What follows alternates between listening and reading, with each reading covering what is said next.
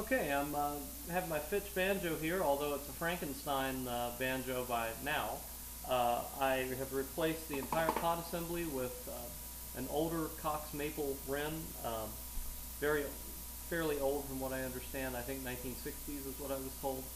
And also now there's a JLS #4 tone ring in here, and the hardware is now from a 1960s Gibson something. I acquired all this in the trade. The tailpiece is still a modern Purcha or Pruka, however you say that. So that's still what Cliff Fitch puts on his banjos. It comes standard with all of his banjos. I still have the resonator from Fitch and also the neck. So I'm going to play a couple of pieces here just so you see the difference between this and the stock Fitch Palomino with the nitro tone ring. Here goes.